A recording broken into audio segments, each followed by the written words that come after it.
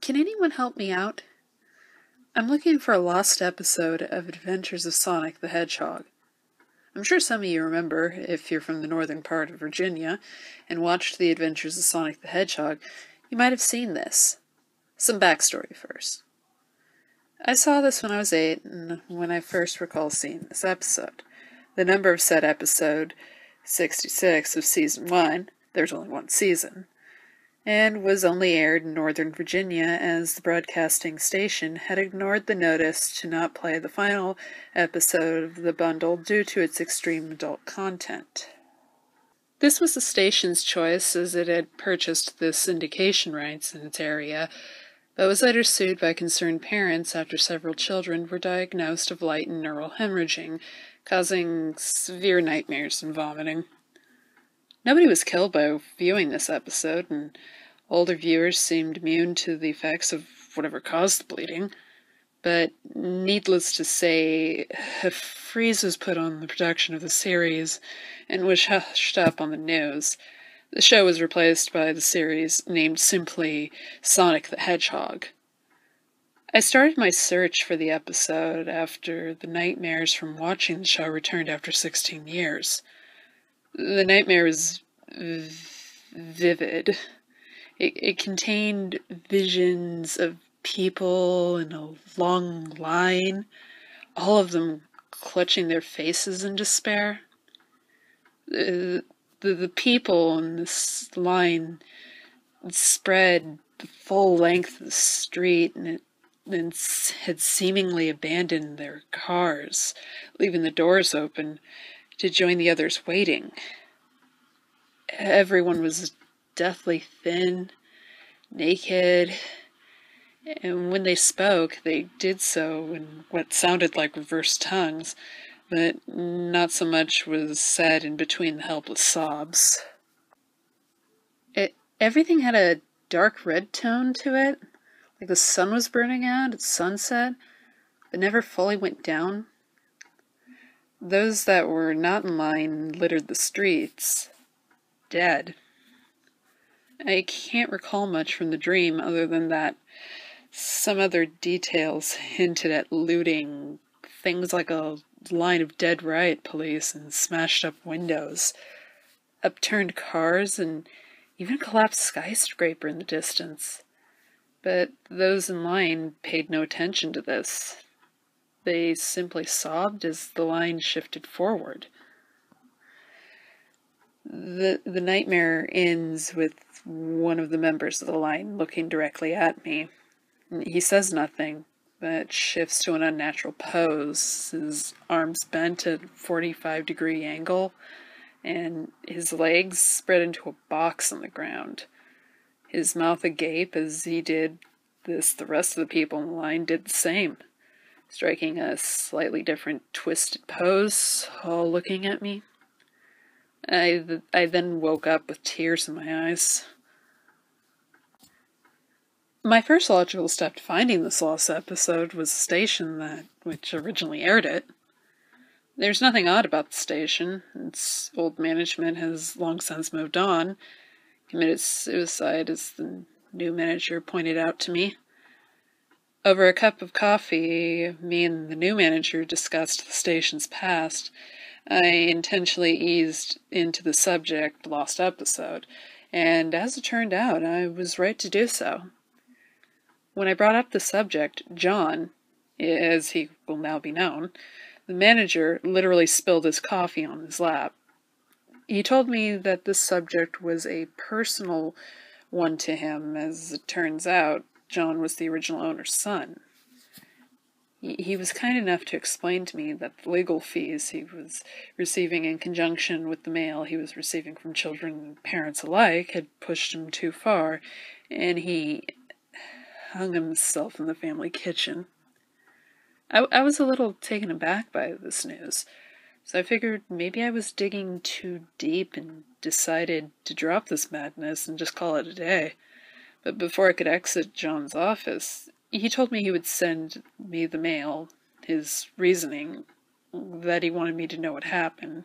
His curiosity was almost as deep as mine, not Surprising, considering this episode killed his father.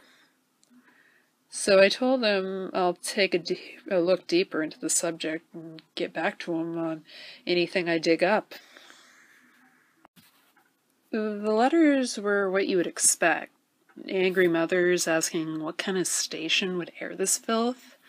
Legal fees ranging in hundreds of thousands of dollars, enough to send any station broke in the 90s. And of course, drawings from children depicting scenes from the episode. Distinct things like blood and unusually dull colors that persisted throughout the episode. Horrible things like Robotnik vomiting blood and Tails crying over the corpse of a feathered, headless bird. But one letter caught my attention specifically. It was a letter from the studio which produced the series.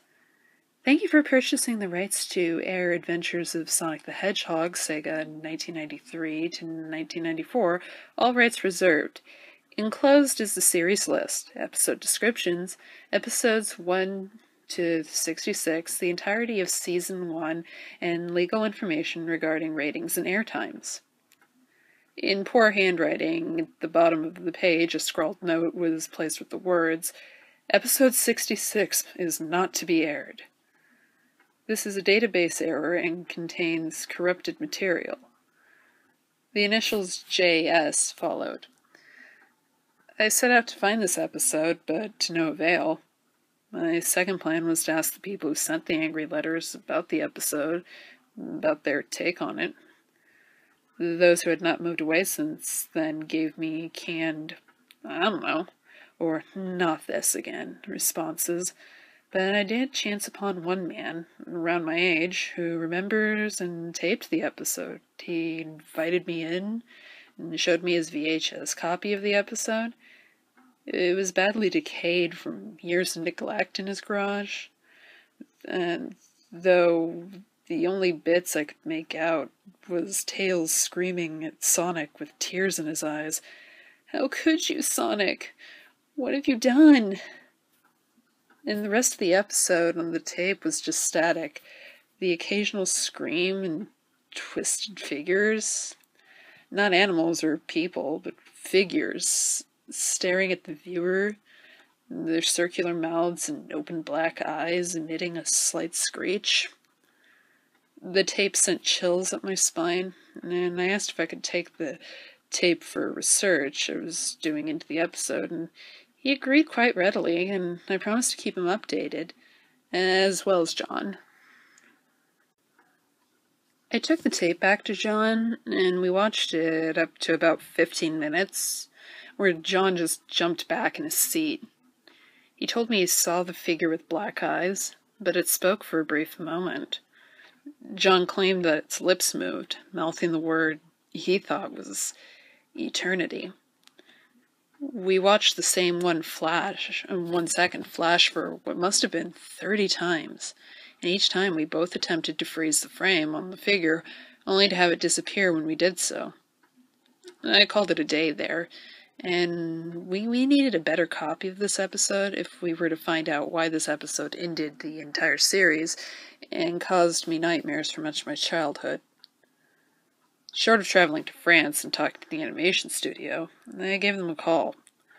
They bluntly told me that there was no episode 66, and that 65 was the full season. Knowing this dead end, I called again from another phone and asked for the contact information of the voice actors. All of the information was outdated, it seemed. The actors for Robotnik, Scratch, Grounder, and Sonic all giving me number not in service errors. However, I did manage to contact Christopher Evan Welch, the voice of Tails, and hook him for a fake interview about his role in the 90s television. Chris turned up as you would expect, casual clothing, and smile on his face. Your average guy in his late 20s. As he sat down, I asked about some of his roles in bands and television, and worked my way to Sonic. When I did get there, however, he got really quite evasive. I asked him specifically about episode 66, and halfway through taking a breath, he just stopped.